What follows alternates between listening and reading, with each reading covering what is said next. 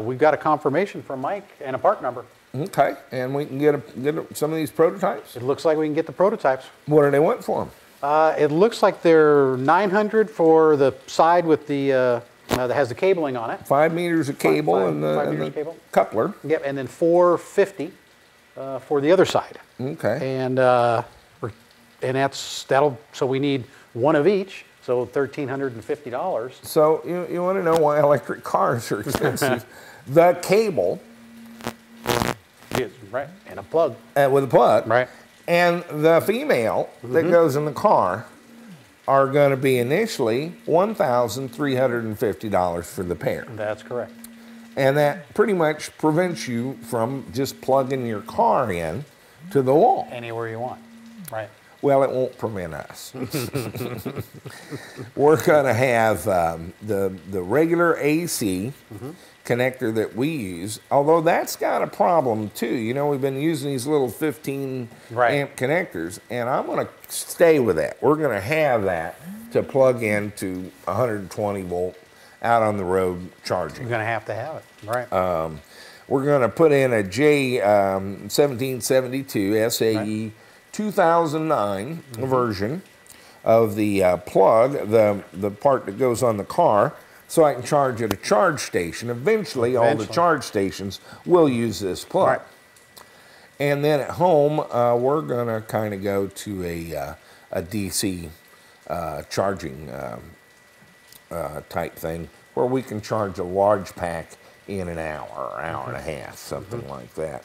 So you're going to wind up with 3 charging ports on the car. Well, right now, I guess we'll need them. And that's pretty much the thing. If this catches on to get AC into the car and get it charging, and again, the charger in the car has to be designed to call for the amount of current, really, from the charge station, AC current, that it then converts to DC and charges the batteries. It has to be able to note that the cord's connected to do the interlock to keep you from driving off. And the cord's got an interlock that it doesn't energize until it detects the car. So when you're walking around in rain with a cord, there's no electric in it other than the signal voltages, a 12 volt signal on the small pins that it uses to do this handshake, basically, with the car. And then it turns on the power. The car uses it to do that, and there you go. It's an interesting problem. It's one of those things, like a lot of things in these electric cars, and boy, I call them online engineers, these guys who have gotten their education on the forums. There you go. And some practical field-level typing experience on the forums. And, oh, that's easy. And they'll take something that's actually quite not a problem and blow it into this huge debate. Turn it into one. And if I bring up something like this, they're like, oh, that's not a problem. Not a problem. You just use an Avcon or something. Well, it's a problem. And the problem changes while you play with it. As these batteries get better, just in the last year, I thought a 20 kilowatt hour pack was enormous.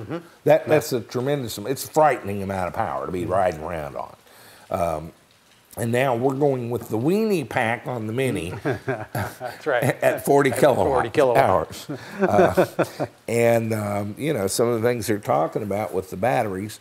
The quick charge thing has been a red herring as well. The batteries, we can recharge these batteries right now at 3C, 300 amps on a 100 amp hour cell. And I can't make 300 amps right now. No. No.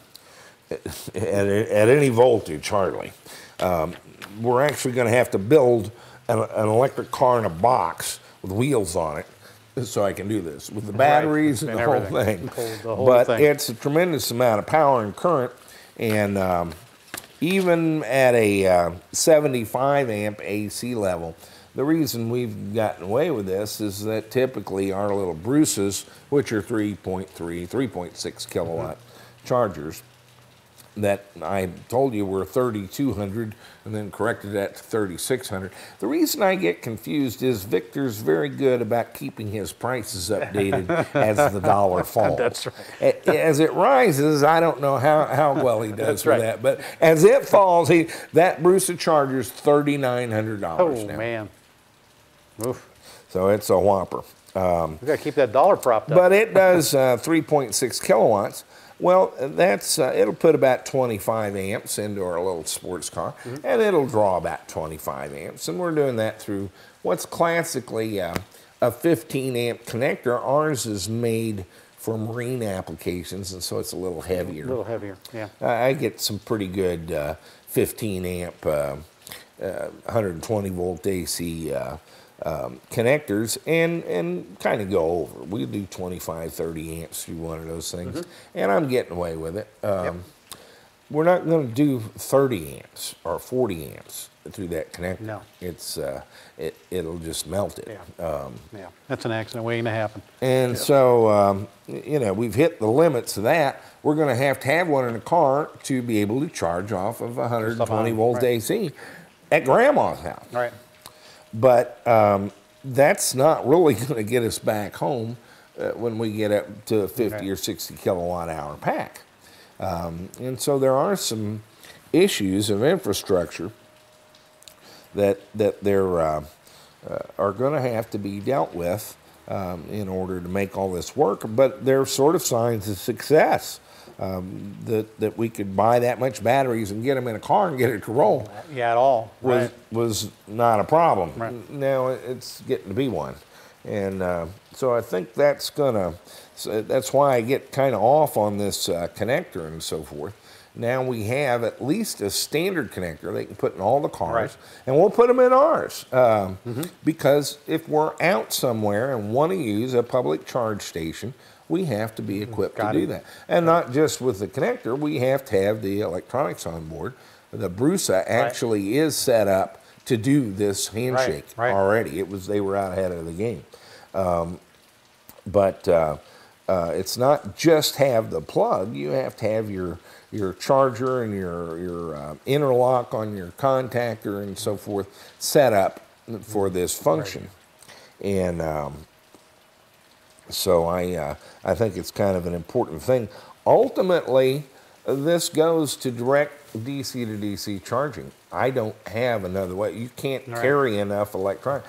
The physical size of the components to do a conversion from AC to DC at these power levels is you can't put it in a car. No, it's as big as a car. And it's not a thing you can miniaturize. This is not like after 30 years of everything going to smaller, faster, and lower power, we're going the other way now.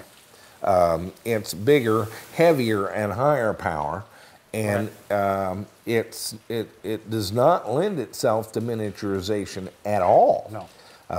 You have to have heavy stuff and heavy cooling.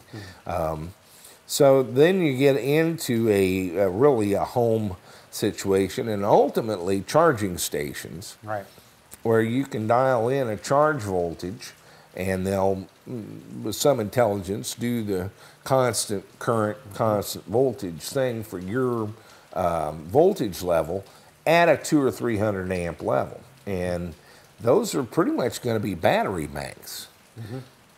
They could be lead acid, they could be lithium ion. The lead acids are just a lot less expensive for that. And would do it just fine in a stationary application. And then you have to be charging them day and night, basically. All the time. So when the next car comes in, you've got enough energy there to top them off. But the batteries already, I can charge that that car in 20 minutes based on the batteries. And we're actually already putting some connectors on the car for that. Let me show you. All right. Here I am at the Mini Cooper.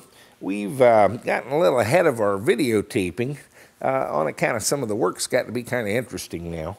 and we've been doing some of it. We have run a conduit, just a piece of PVC pipe, down the tunnel and wired up our battery packs and brought them out with this orange cable. We're kind of going to the orange welding cable.